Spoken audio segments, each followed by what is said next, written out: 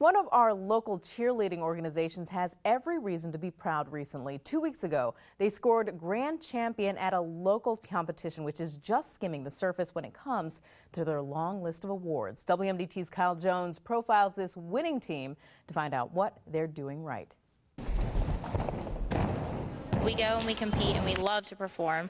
It's what we do. From backflips to aerial tricks and slick dance moves, Sabrina Brown and the High Voltage All-Stars are building quite a name for themselves. In the past 5 competitions, they took home 13 first-place awards. Sabrina is a member of Power Surge, one of the 6 teams within the Salisbury-based organization, taking titles and trophies across Maryland and Virginia. There's also competitive dance teams, special needs teams, and even mini cheer teams. We're in here all the time working just to achieve more than we already have. Despite the obvious technical difficulty and the physical demands, Brown says the most painful part is convincing naysayers that cheering is a sport. As an athlete, I gave it a try. It is definitely above my skill set.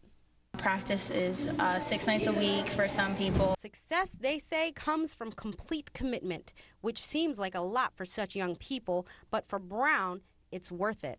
Cheerleading is my life. I've tried other things, and this is what everything's always come back to. Kyle Jones, WMDT 47 News.